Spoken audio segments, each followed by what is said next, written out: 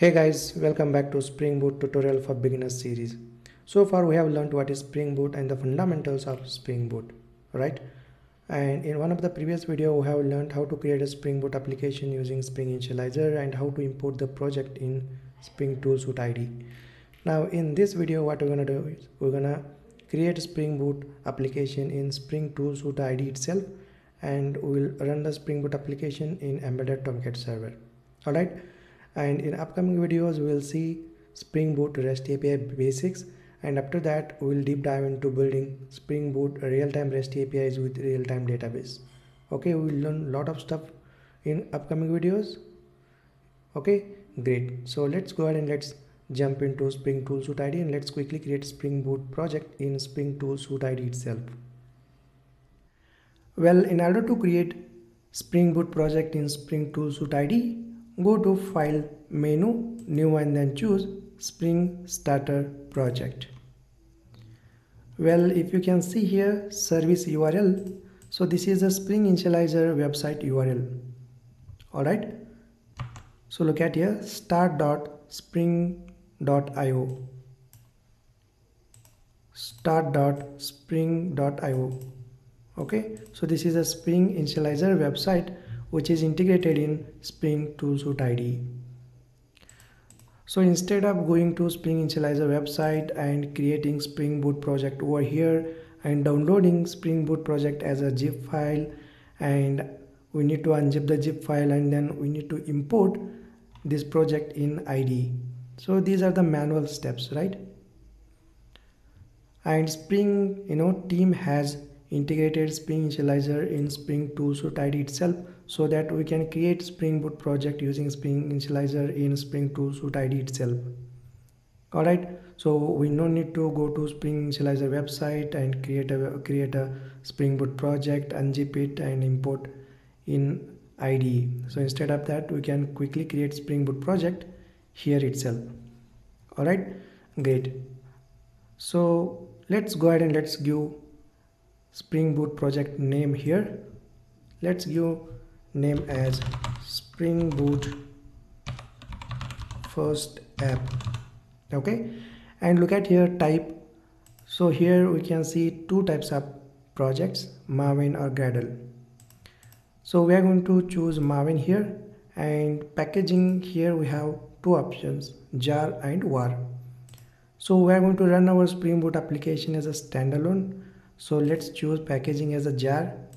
And if you want to develop a Spring web application, and if you want to deploy your Spring Boot application on external server as a war file, then you can choose packaging as a war.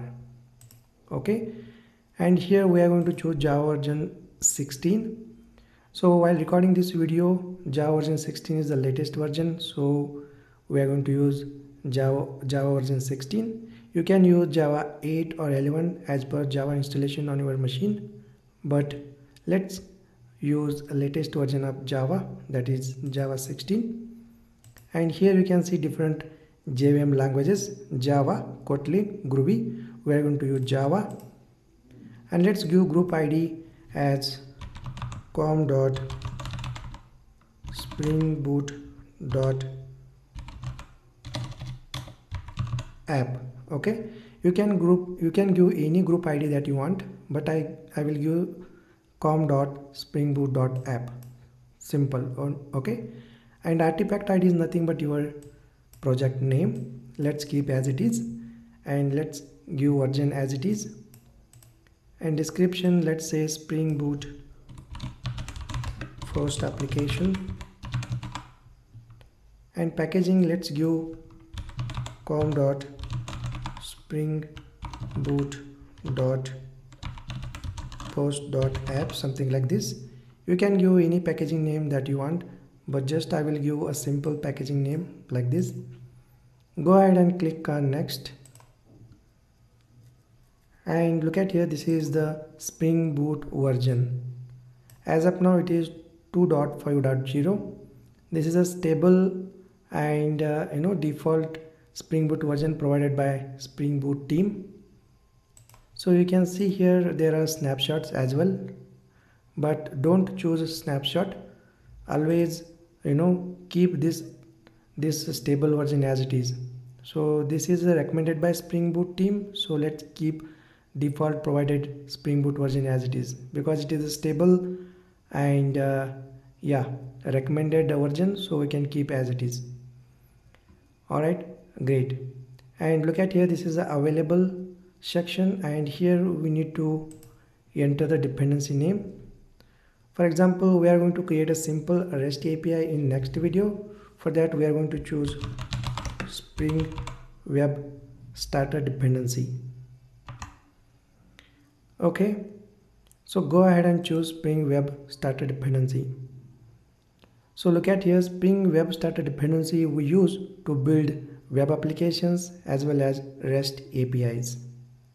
And Spring Web Starter dependency, it internally uses Spring MVC libraries, and Spring Web Starter dependency internally provides Apache Tomcat as a default embedded container.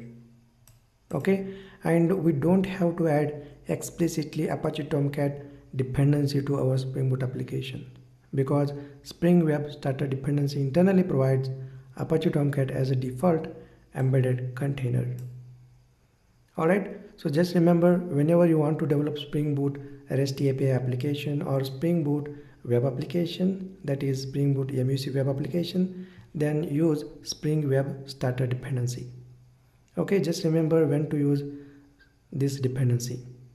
Alright, so to keep it simple, we only select Spring Web Starter dependency as of now. Going forward, we'll focus on more about some of the popular Spring Starter project dependencies. So go ahead and click on finish. Okay, so as this is the Maven project, so Maven will take few seconds to download all the dependencies from the internet, and it will store on its local repository. Okay, so let's wait a couple of seconds. Alright guys, our Spring Boot application is created in Spring Tool Suite IDE. Now if you can expand the folders, this is the standard Spring Boot Maven project structure. Okay, and you can see here, this is the source folder, and within the source folder we have main package. Within the main package we have Java and resources package. So we keep all our development source code inside a Java package, and we keep all our configuration files inside a resources folder.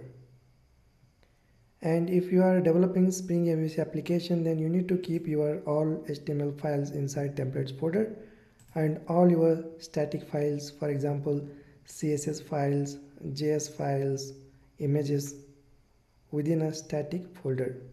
And this is application.properties file where we configure our all application level configurations. For example, if our Spring Boot application is connecting to a database, then we keep all our Spring Boot database connection configuration inside this application.properties file.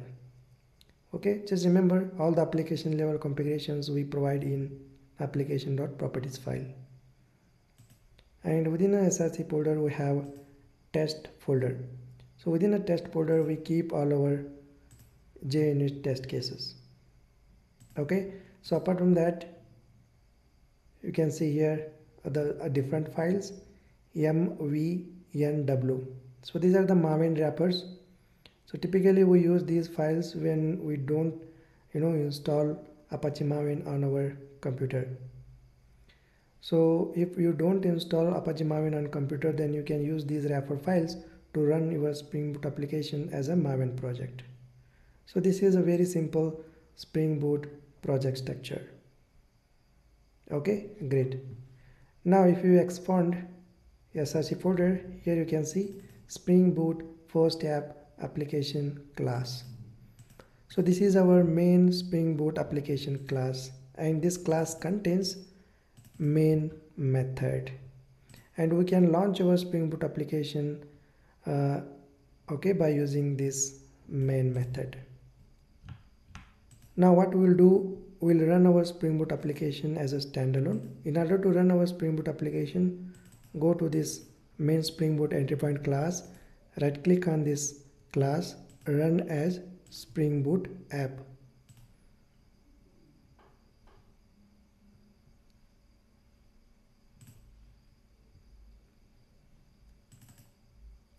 Let me expand the console, and there we go. Our Spring Boot application is successfully running on Tomcat, embedded Tomcat server, which is running on port 8080,